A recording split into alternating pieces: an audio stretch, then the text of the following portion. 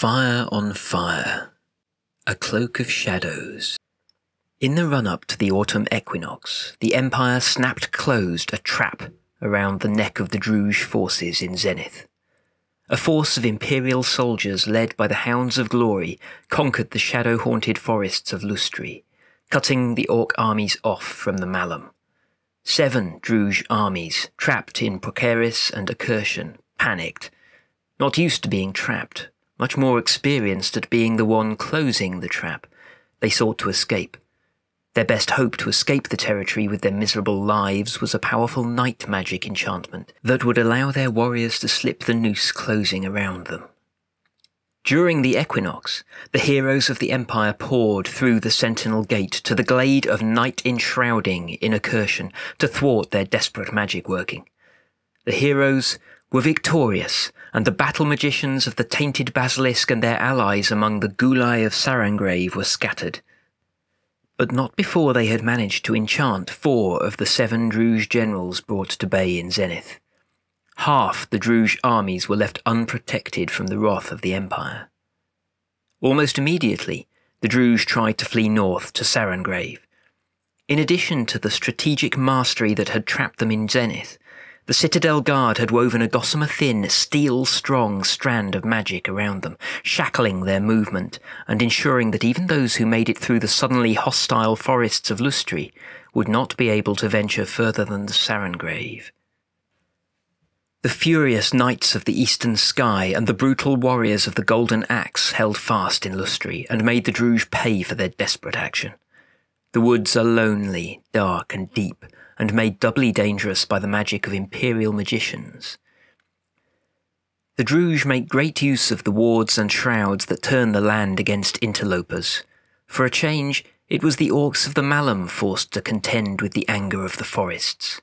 The forest itself worked against the Druge, frustrating their attempts to flee, and offering protection to the Imperial soldiers fighting among the angry trees. It is difficult to say for certain how many Orcs fell beneath those heavy boughs.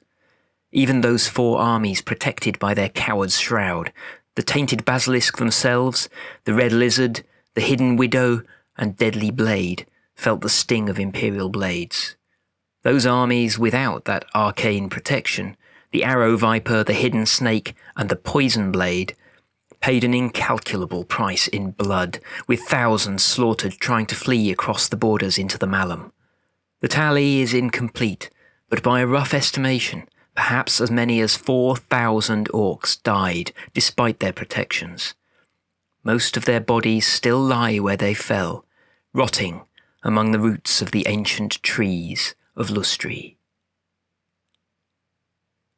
A Furious Blade. The armies may have fled, but the battle for Zenith was by no means over. Dark magic still infused the marshes of Procaris. Warbands of roving Orcs and tormented souls still remained, eager to keep their grip on the lands they had conquered. The Dornish soldiers of the Hounds of Glory lead the charge to purge the Druge from Zenith. Supported by the clear eyes of the Citadel Guard, heedless of the cost, they smash against the Druge remaining in Procaris, breaking through the mystical defences there by force of will as much as by force of arms. The fighting is bitter, but there is little doubt as to who will be the victor. The marshes of Procaris fall in short order, and after them the mountains of Accursion. The last of the shattered spires that still litter the heights of Zenith are freed from the grasp of the Druge at last. A Banner of Flame.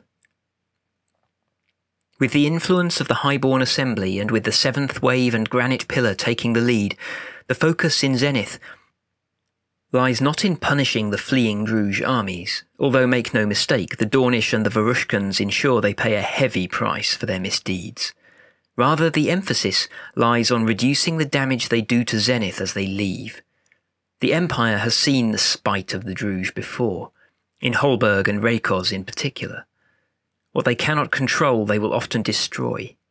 They have wrought a great deal of destruction in Zenith already, and nobody wants to see them wreak any more. The first target are the tormented souls.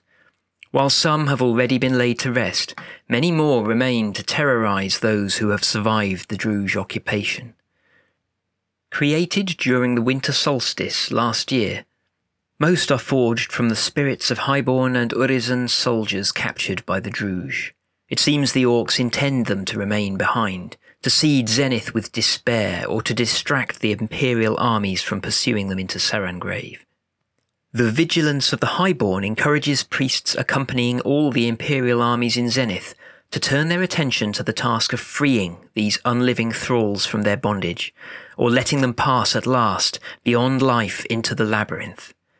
There are several pitched engagements.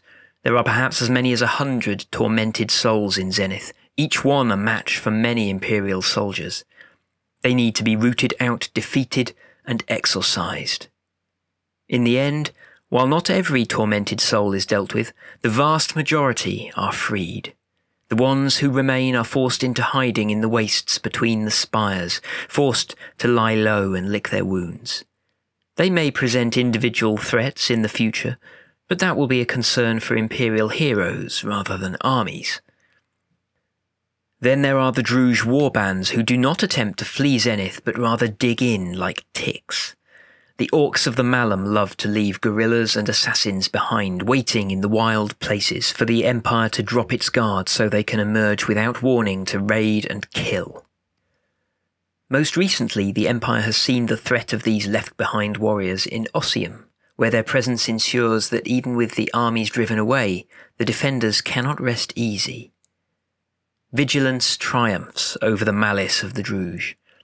The scouts of the Granite Pillar are particularly adept at locating the guerrilla camps the orcs attempt to establish in the far reaches of Lustri, in the caves beneath Akershon, and in the ruins of Prokeris. Methodically they work, locating these lingering Druge, surrounding their camps and putting an end to them. There are still scattered bands of Druge in Zenith. Even the most vigilant cannot hope to trap all of them, but they are too busy looking to their own survival to think about presenting a large-scale threat. Finally, there are the miasma pillars, several of which still remain in the Eastern Territory. Until they are dealt with, Zenith will still labour under the stifling atmosphere of despair and terror that the Druge eventually weave over every land they conquer. Scouts from the 7th Wave in particular are hard at work locating the pillars that anchor the miasma. They will also likely be places where remaining Druge will gather, seeking to take advantage of the aura that surrounds them. At least this will make them easier to find, as one highborn unconquered says with grim humour. A ruined land. Between the fleeing Druge armies and the forces remaining behind to slow the liberation of Zenith, some Imperial soldiers fell and will not rise again. Zenith is freed, but in some ways the battle is only half over. The territory has been devastated by the Druge. Even as they invaded, they burned and broke anything they could not use. During the occupation, they ripped every shred of profit from the land that they could, forcing the conquered Urizen to work themselves to death to provide them with magical materials, crystal mana, and more.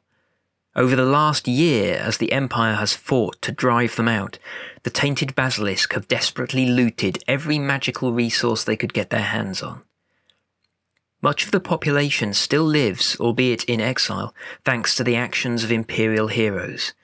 Some will be eager to take back their homes, but they will return to a land of shattered spires. Many have begun to establish new lives for themselves in Morrow, in Redoubt, and even in Highguard. Some may have little interest in coming back to see what the orcs have made of their once beautiful halls. Others may need reassurance that the Druge will not return as quickly as they fled. Prokeris in particular is now a stinking swamp, still poisoned with Druge malice, home to swarms of savage venomous bog octopuses from the Sarangrave. The great farms that once fed spires across Urizen are no more, and rebuilding them would represent a colossal undertaking. Rebuilding Zenith will be no small task. The Synod and the Senate alike are exploring how best to restore Imperial rule of Zenith. The Urizen will no doubt have their own ideas how the scars of Druge occupation might be alleviated. Yet while magic is potent, there are limits to what it can achieve. The marshes of Prokeris are not going to go away anytime soon. The memory of the Druge occupation will linger for generations, and the fear that they might return one night when the defenders of Zenith have become complacent. For now, though, Zenith is secure. Game information. Zenith. The 3 unprotected Druge armies have suffered significant casualties, and even those armies with a cloak of shadows have not made it through Lustri unscathed. By contrast, the Empire has suffered only around 300 casualties, primarily suffered during the attack on the Night Fortress at Prokeris. The other impact of the Highborn Mandate is that the Druge have been unable to apply the terrorized quality to the territory. Likewise, none of the regions of Zenith will have the under threat quality. The borders are as secure as those of any other Imperial territory. Most of the tormented souls and many of the Druge warbands that stayed behind in Zenith have been destroyed.